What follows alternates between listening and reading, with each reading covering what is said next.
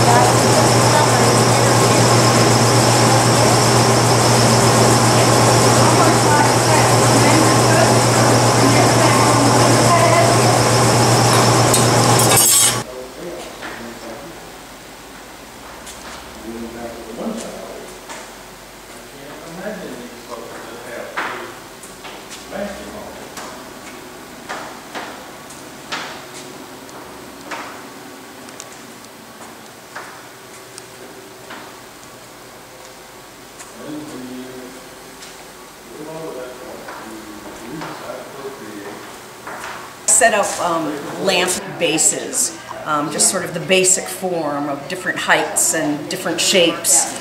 And now they're at a point, because timing is always something of grand importance with clay, where I can go into the lamp, move in, and create a world on it, basically, you know?